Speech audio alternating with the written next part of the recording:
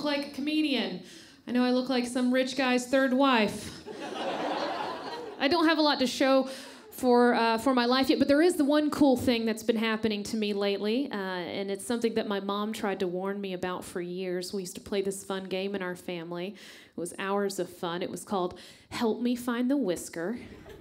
Has anybody played this? Play this when you get ready to go out? Yeah? I'll break it down for you. It's usually somebody doing this, right?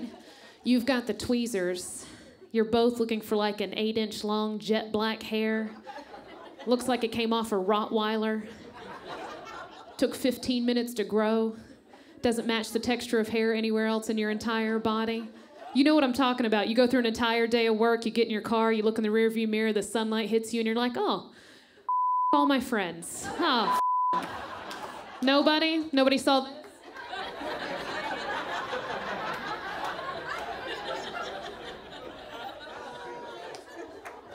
Nobody could have done a courtesy pluck. Nothing. Couldn't help me out. I used to laugh at my mom, and I was like, you're disgusting. And she's like, oh, you laugh now, honey. It's going to happen to you one day. And I was like, no, it's not.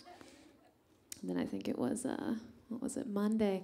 I was getting ready, and I was plucking my nipple whiskers, and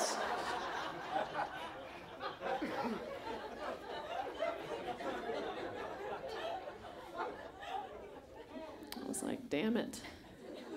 That were bitch was right.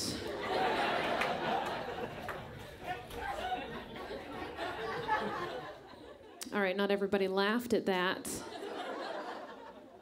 Let me tell you something. I did my research, and I know that statistically there's no way I'm the only woman in this room with areolas. So I need to stop being so judgy.